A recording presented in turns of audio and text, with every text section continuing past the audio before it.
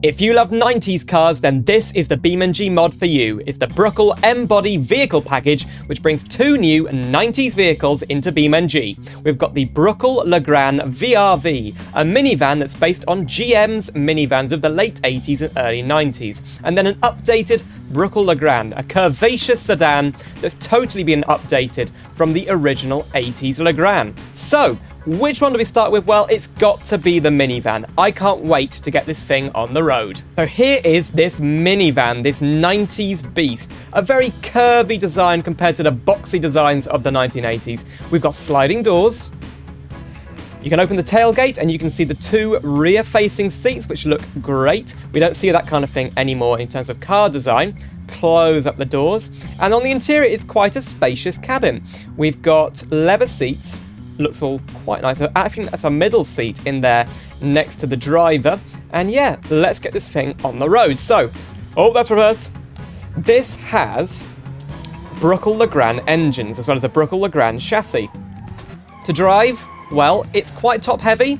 You'd expect that from a minivan. It's a bit bouncy as well. Oh, and we're off. Custom horn as well, which is pretty cool.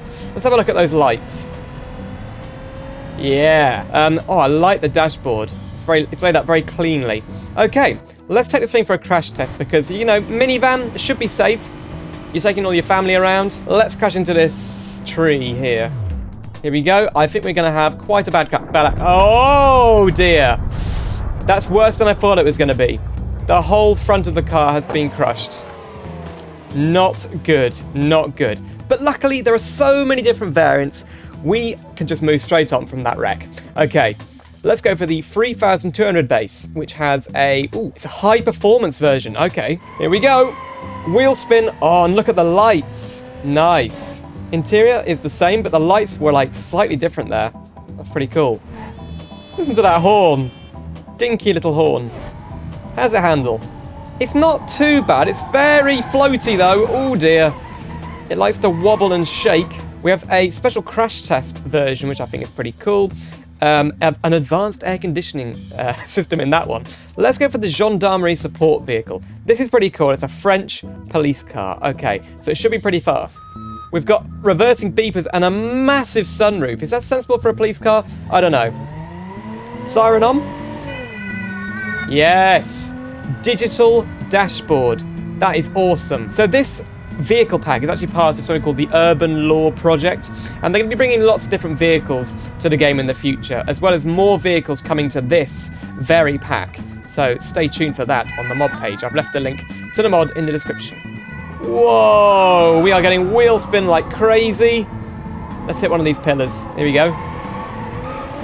Bang. Yeah, not the safest vehicle in the world. Well, we've got some more to check out. The SE 3200 all-wheel drive. Yeah, so this is one of the highest spec ones you could get. Let's try it. Oh, just turn the lights on. There you go. Don't hit that. Oh! Oh no, the door and the... Uh-oh. One of the sliding doors being ripped off. What are my family going to say? Oh my god. Ah! No! Oh! Oh dear. Wow. Why does it have a reversing beeper? I didn't know that normal cars ever had reversing beepers. The stalks move in the interior. We've got this nice looking dashboard thing. There's actually a normal handbrake in this one, but some of them have like a handbrake on the floor, or parking brake on the floor, which is pretty cool. And this thing does shift, but it's not even the most powerful. Let's check out the turbo models. So, we've got the 2800 turbo. It was added by Bruckell Technology Lab to test the turbocharger system in a passenger car. So this is not a production variant, but let's try it. It's not much different, is it? I mean, it's not slow, but look at those mud flaps. They're cool. I love the tan interior as well. Whoa, we're drifting. You can actually get this thing to drift quite well. Whoa, the suspension's really weird. I don't know, sometimes it's like pretty soft, and then other times it's really wobbly. I think they did say that it's a known issue that the suspension is not quite perfect yet. Oh dear. Oh dear. And we burst the tyre. And the drive shaft's broken. Wow. Yeah, 3.5 litre V6. What's FL? Facelift, of course. Yeah, let's go for the facelift one. Oh yes. That feels like some more power there. Love the look of this facelifted one. Oh, we could even use the tailgate as like a rear wing. Yeah, awesome. Huge tailgate. Oh no, watch out. Oh dear. And all the doors rip off. That's really cool. Okay, facelifted double wing. So this is a customized turbocharged V6 variant with a roof box. Again, the turbocharger doesn't seem to do much. It's not meant to be a sporty vehicle. But let's take it up this mountain path. Whoa, I love the two-tone paint job. Or like these two-tone stripes, or whatever they're called. Very retro. Oh my goodness.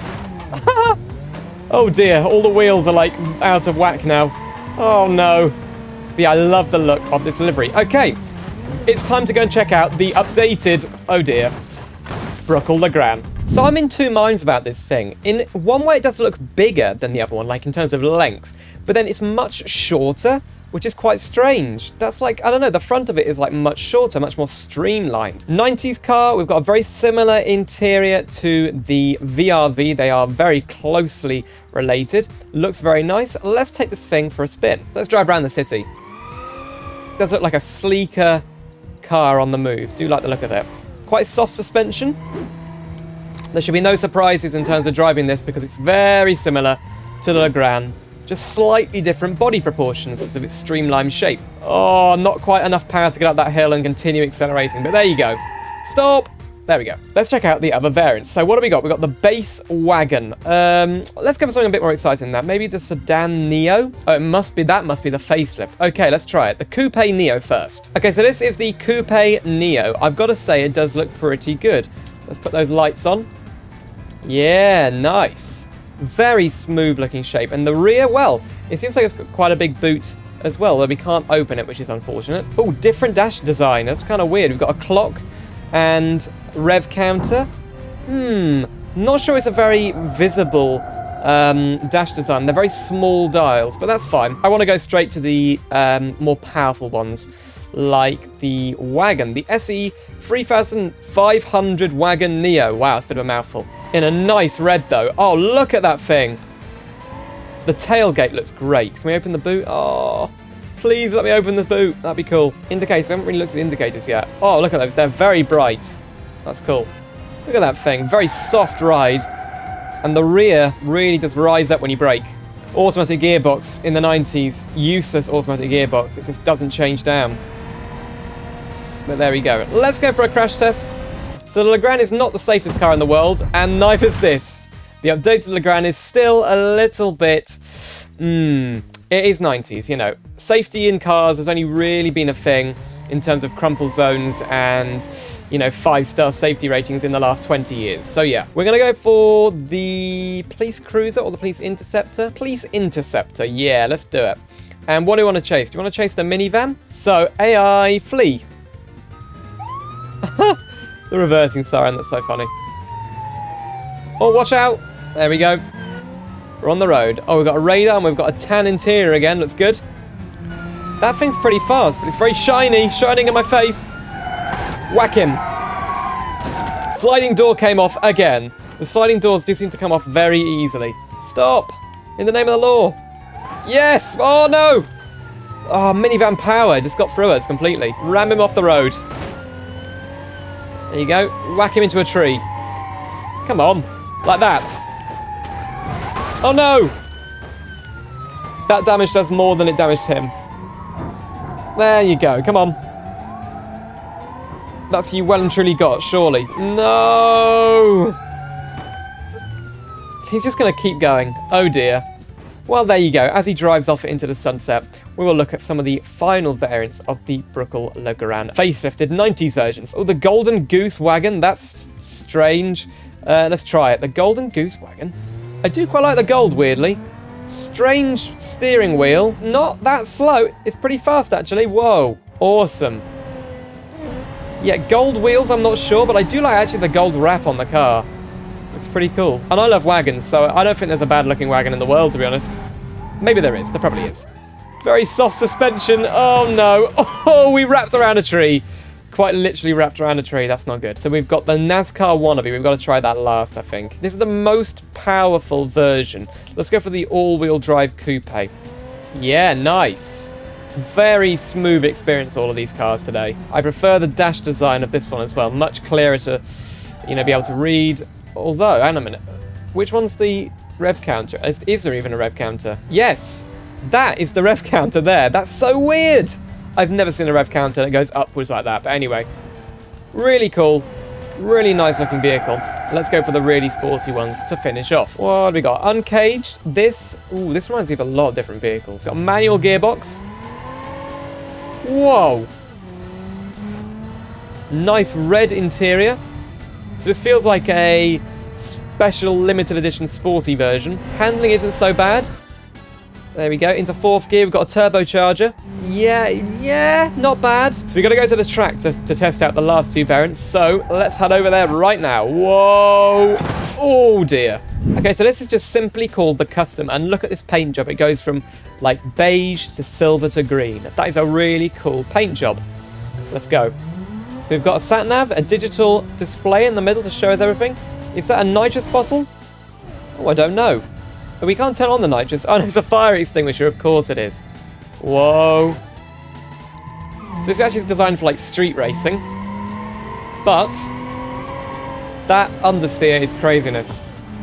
Wow, listen to the wastegate. That's awesome. Yes, this is some good performance now. Nice. Revs up to 6,500 RPM. Awesome. Whoa, look at that thing go. Whoa. That's awesome. And see how it handles this corner. Braking, good. Brakes are fading a bit, but here we go. Wow. Yeah. Solid like a rock.